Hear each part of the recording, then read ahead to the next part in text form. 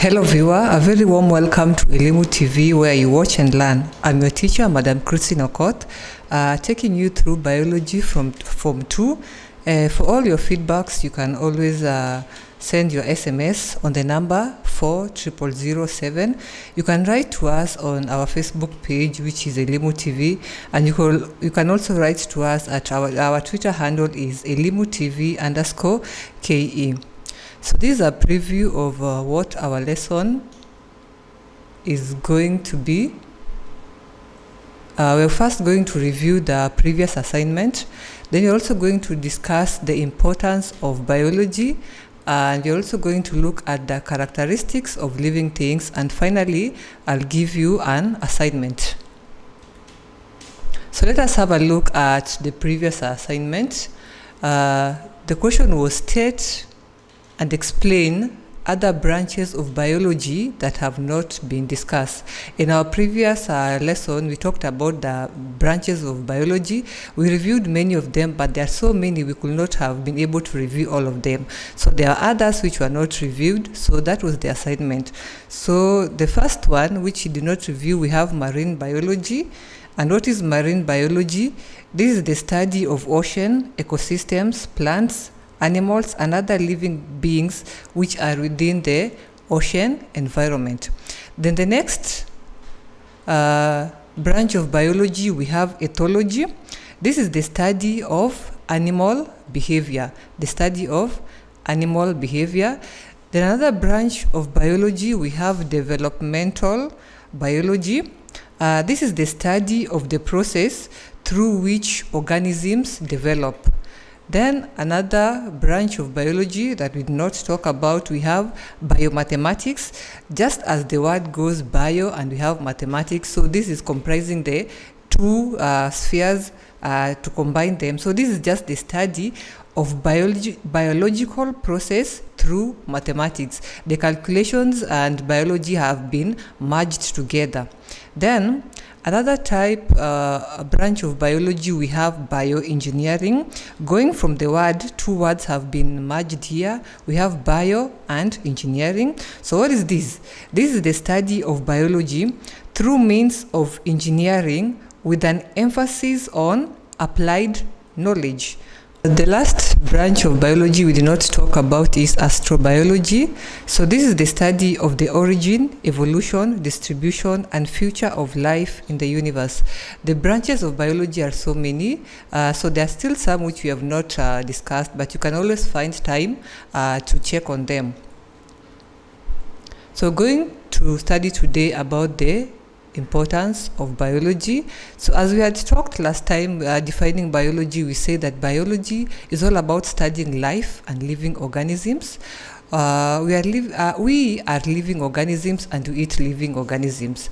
So we need to understand how we function and how other organisms function around. So this is just the interrelationship between different organisms. So biology helps us to understand how we interrelate within ourselves and with other different organisms.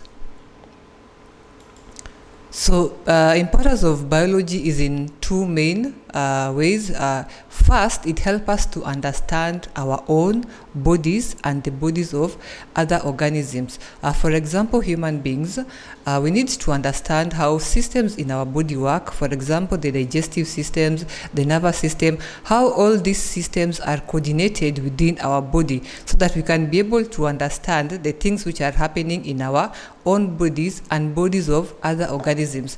Then another way in which biology is important, it helps us to understand our environment, the environment in which we are living in, the habitat. How do we relate with other organisms? What are some of the things that we can do that can make the environment not to be conducive for the other habitats? So it is in two main ways. It helps us understand our bodies and it helps us to understand our environment.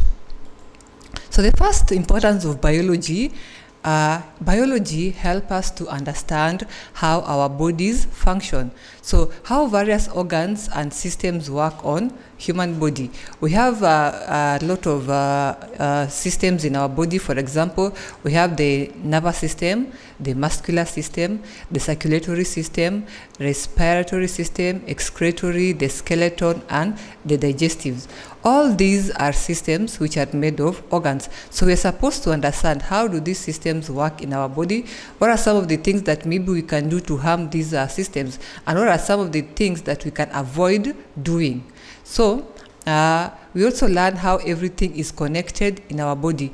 All these processes are interconnected. For example, if one system shuts down, it means other systems also are going to shut down, or they will not be able to respond well in our system. Then we also try to learn how the effects of substances on our system. For example, too much intake of fats, what does it do to our system? Too much intake of, maybe if you take alcohol and cigarettes, what are some of the things that they will do to our system which will at the end injure our bodies or bring harm to our bodies. Then still under understanding how our bodies function, we are in position to know the structure of our bodies and variation. A good example is the skeleton system. It helps us to understand how our bodies function, how we move, the bones which help in movement. So all these things, as we study biology, it helps us to understand our own bodies. And it is not just us, but also other organisms within our ecosystem. Then another importance of biology, with the knowledge of biology, it helps us to treat diseases. It is very important subject for medical point of view, which includes identifying diseases and its cure. For example, in the field of pharmacology, pathology, immunology. So pharmacology is the branch of biology that it deals with making of these medicines. Then pathology is the branch of biology that helps to identify the things which causes this kind of diseases. Then immunology is just the branch of biology that deals with immune system and how our bodies can be immune against other diseases. So by having just at least a knowledge of biology, for example, when you have a headache, you know you're supposed to take a painkiller. That little knowledge of biology will help you not to be misguided. Maybe, for example, you can go to a chemistry and maybe somebody prescribes for you something which is not supposed to be. So at least that knowledge, you don't have to have the broad knowledge of medicine, but the broad knowledge, it helps us in our daily life. For example, you have a bacterial infection. You know you are not supposed to be given a painkiller. You're supposed to be given something that is going to help curb it helps you to curb the infection of which is bacterial. Also, by studying biology, we are able to identify the origin of some diseases and deformities, mainly which are caused by genetics. For example, there are some diseases which are passed from parents to offspring, like the albinisms and other diseases. So we are able to understand that these diseases are passed due to genetic disorder, and some diseases which can be passed, maybe, for example, if a mother is pregnant, then he takes too much of alcohol content, there's a way it's going to deform the baby. So by having this broad knowledge, you are in position to know what are these things that are causing the genetic disorders. Then another importance of biology is nutrition. So it's able to devise the perfect diet for our needs.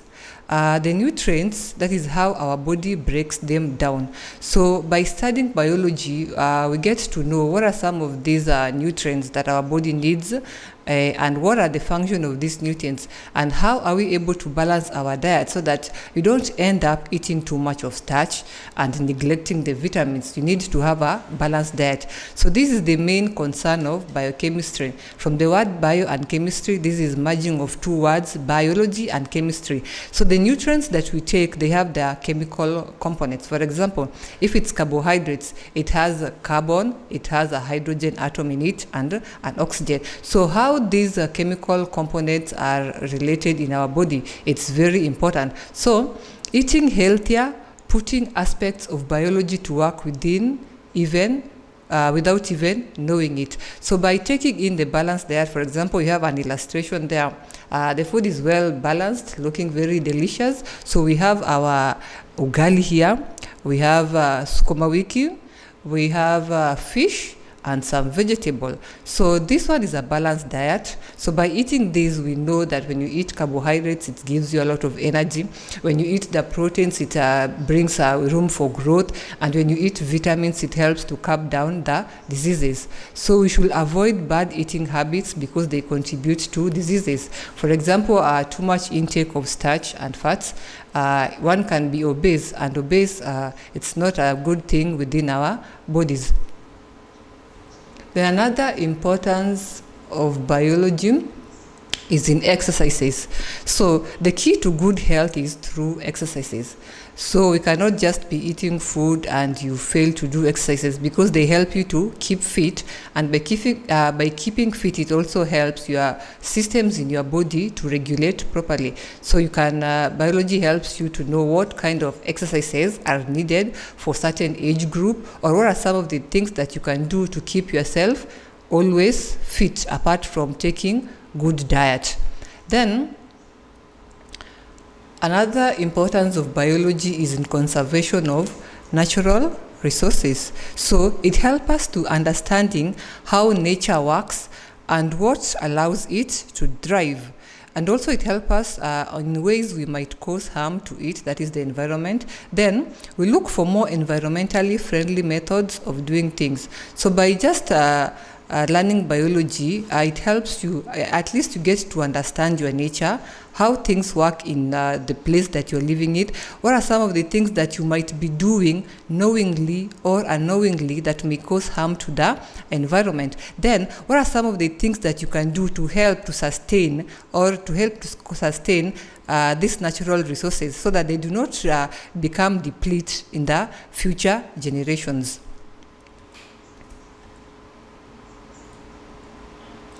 So we have some of the things that help we learn in biology. For example, the effects of afforestation, deforestation, and reforestation. So afforestation, that is basically planting trees where there have never been trees before. Then deforestation, now this is destroying. This is now cutting down the trees so that people can live there, or you can do some activities with a piece of land. Then reforestation, the last illustration here, is planting trees where they had been cut down. So all these processes, we have to know how do they affect our day-to-day life. We know if we plant a lot of trees, it helps in the catchment of the rains. Then another importance of biology, it is using of natural resources. So finding the best ways to get natural resources in ways that are safe, efficient, and don't cause too much damage to the nature. This includes everything from drilling oil to chopping down trees. So by studying biology, it helps us to know ways in which we can safeguard our habitats. For example, when you are drilling oil, you know the ecosystem is aquatic. So there are so many aquatic animals which depend on that water body. So by the oil spreading on that water, it will kill down the aquatic life. So we have to know what are the best ways in which we can drill oil. When you chop down trees, there are animals which survive there by staying in those trees. That is the habitat you are destroying. So by learning biology, it helps us to understand the things which we are supposed to do and not to do regarding our environment and also our natural resources. Another importance of biology It helps to reduce pollution that affects our environment. So it destroys habitat, especially aquatic life. An illustration here, we have three types of pollution here. We have the air pollution, we have the water pollution, and the land pollution. So when the gases are emitted from the factory to the air, that is polluting our environment. Then when we release waste products or chemicals into water bodies, we are polluting our water and we are destroying life. When we also dispose of garbage or things that we do not require just aimlessly in our environment, we are killing the habitats and we are also causing much harm to ourselves. So we have to know how to safeguard our environment. So this is another vice of not taking care of our environment. For example, we have this worm that is commonly known as guinea worm, which is caused by drinking dirty water. So this dirty water, for example, we are in an environment, we are throwing waste product just aimlessly, we're not taking care of our water bodies, and there are people who drink water from these water bodies. So by drinking that water, someone can have this guinea worm. And it's a very harmful worm because it's very long, it's 3 feet, and it can only be removed physically by the doctors. So these kind of diseases are all caused by not taking care of our environment and disposing of things aimlessly. So we have to take care of what we do within our environment because it is going to affect us afterwards. Then another importance of biology, that is in food production. Biology concepts are in agriculture. So most of these biology concepts are taken in agricultural sector that helps it to yield quality and quantity of food. For example, the grafting, it helps to identify the best quality so that the quality can be better and the quantity of food also to be more. So biology and agriculture, they merge because these ideas, they helps it to produce enough food and quality food for all the organisms. So for example, we have organic farming here. So it comprises of so many things. There is the animal rearing, the concept of fertilization, which has been combined with biological concepts, the manures which we use in our plant, the fact of crop rotation, and the biological management of our farms. All these are concepts in biology which have also been merged. We have been merged with agriculture to bring up quality and quantity food products. Another very important aspect of biology, it offers a wide range of career. So by just studying biology, it's not that you're going to study biology, then you do exams. So after that, you can also have respectable courses and careers. For example, by studying biology, you can either be a doctor, you can be a nurse, you can be a dentist, a physiotherapist, a veteran, you can also be a biotechnologist, you can also do the forensic scientist, then you can also be a nutritionalist, you can be a farmer, you can also be a horticulturalist or a forester, and finally you can be a teacher like Madam Christine. Now let us look at the characteristics of living organisms. We have studied how biology is important to human beings and to plants and to animals. Now, what are some of the characteristics? What are some of the distinctive things that will make you to be a living organism? And then when you look at a stone or something else, you say it is not a living organism. So living organisms have 7 main characteristics. So this is we have an acronym here that will help us to remember the main 7 characteristics of living things. So the acronym is MIS GRAIN. So we take the first letters of each word. So M, it means movement, R for respiration, S for sensitivity, G for growth, R is reproduction, E, that is excretion, and N is nutrition. So we're going to look at all these 7 characteristics one by one. So the first one is movement. So all living things, they move either from one place to another, and plants do it, but in a slow way. So all living things have a way in which they move. They can move their body, or a plant can move from one place to another, but for the plant is very slow. For example, we have an example of a kangaroo here. The way it's moving is also, it's different from the way a plant can be moving. We have an example of a plant here. It moves by twirling around the stem. So the movement is there, but it's very slowly in compared to the way the animals move. So that is movement, you displacing of a body from one point to another. So the first main characteristic of organism is that all of them, they move. Then the second characteristic of living organism is respiration.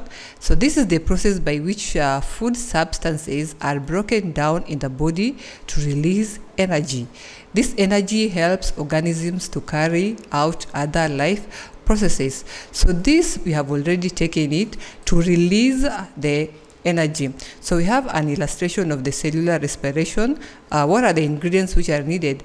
Oxygen and glucose. What do they give? The products are carbon dioxide, water, and energy, which the living things use.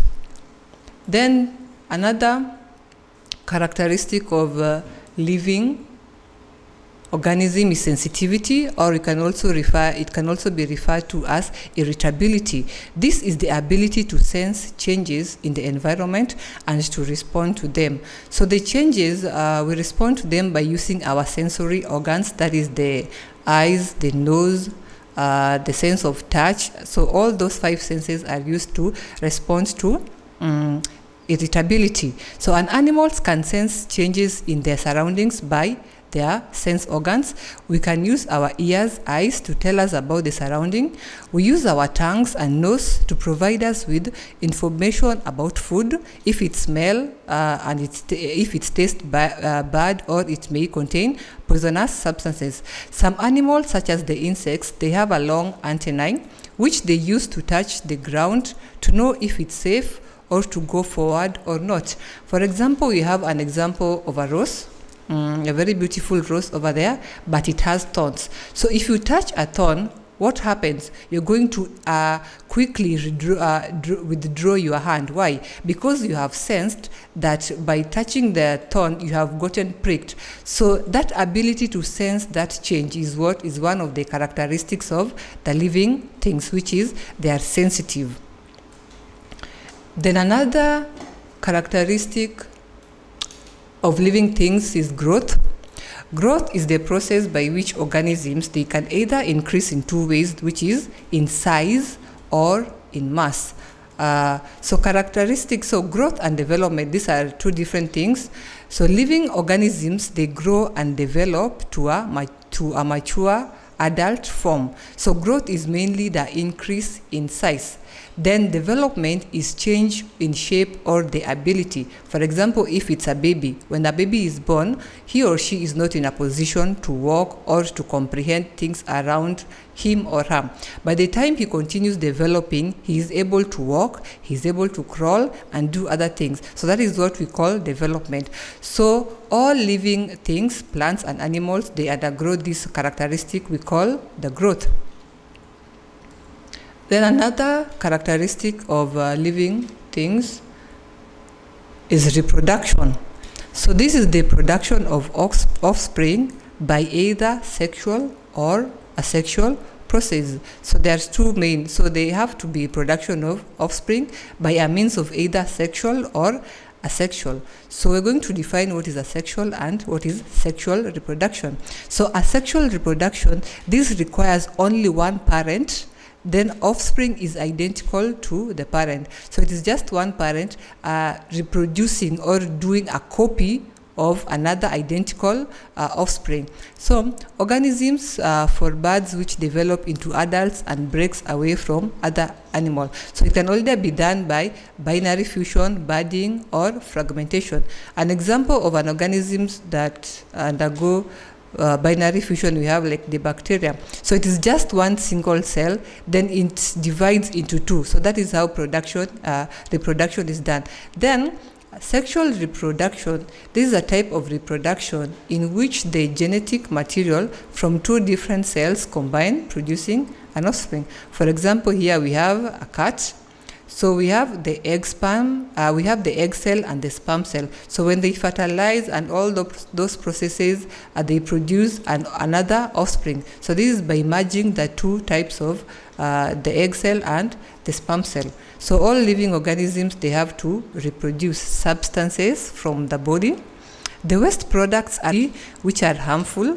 So if they are harmful, they can accumulate the body and it's going to be toxic. They can be toxic. So this is mainly removal of waste in our body which we do not need them, or they are not. We remove sweat from our body. So those are products which are not needed in our body. So too much accumulation of them can be very harmful in our body. Then nutrition is another characteristic. We have two types. We have the plants which are in position to manufacture their own food because they have chlorophyll, and we have the animals which are not in position to manufacture their own food, so they depend on the plants or they can eat other animals. So the animals, they will consume their food items which have been produced by the plants or other animals. So we have example of food there, nutrition. We have different types of food which an organism can take in. So that has been our lesson. I'm going to give you an assignment. The assignment will be: an aeroplane can move and it emits carbon dioxide and water. Explain why it is not a living thing. So we're going to explain this based on the 7 characteristics which we have discussed earlier. So identify why this aeroplane, it's not a living thing. So I keep those SMSs, keep the feedback. Remember our SMS number is 40007. Our Facebook page is Elimu TV. You can also write to us at our Twitter handle, which is ElimuTV_KE. I have been your teacher, Madam Christine Okot. Keep it Elimu TV.